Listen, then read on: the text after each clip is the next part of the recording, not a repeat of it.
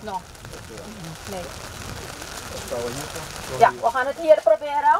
Iedereen is bereid vieze voeten op te lopen. We trotseren de regen, de modder, het beleid. Wij eisen als comité, als kritische burgers, dat de regering uit komt leggen aan ons wat is er besproken en wat gaan we doen.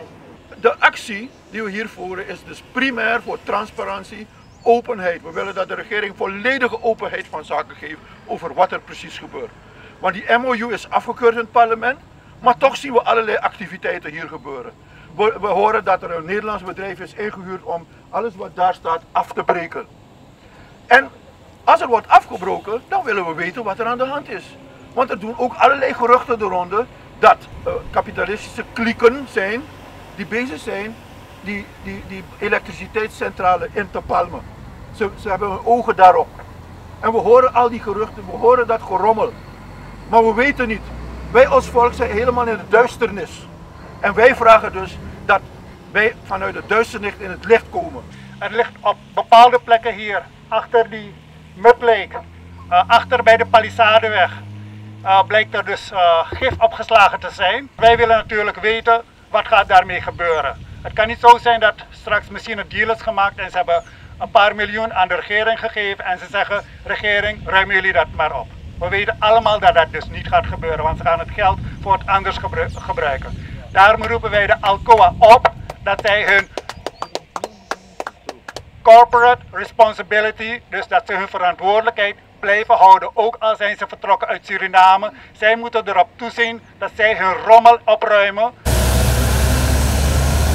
Dus het gevaar voor het leven van de mensen, ik wil ook een beroep van hieruit doen op de DC van de Republiek. Laat erop letten dat de mensen van dit district schoon drinkwater drinken, want de vrees is reëel bij de mensen dat ze ziek kunnen worden. Actie DC, na voor heerstranang. Nou een plicht voor u allemaal al extra nang man. Veti, versterk actie DC.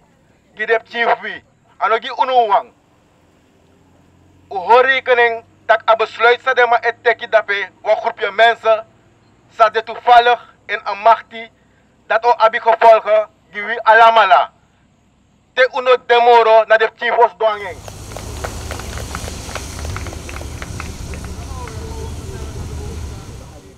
Alcoa is om 3 uur vanmiddag met een persstatement gekomen. En dat betekent 2 dingen. We zijn gehoord. We staan hier in de regen, in de modder, op een steen voor Paranam. En we kijken om ons heen en we denken, waar is iedereen? Het maakt niet uit. Wij hier allemaal zijn gehoord. Want Alcoa heeft een uur voordat wij begonnen vandaag een persstatement uitgegeven. Ze zeggen eigenlijk dat alles wat ze doen in overeenstemming is met de ingestelde presidentiële commissie. En zij praten namens de staat. Wij hebben daar geen boodschap aan. Want wij zijn daar niet akkoord mee gegaan. Onze parlementariërs die wij hebben gezegd, zijn daar niet mee akkoord gegaan. Dus de regering heeft eigendunkelijk gehandeld en de regering moet dan maar haar braaksel inslikken. Laat de wereld zien dat wij hier in Suriname in staat zijn om de strijd op te nemen tegen grote machten, regeringen en multinationals die met onze belangen spelen. Laat de wereld zien. Suralco, unok bouw no yara. Unok bouw. Paranam operations, unok bouw no yara.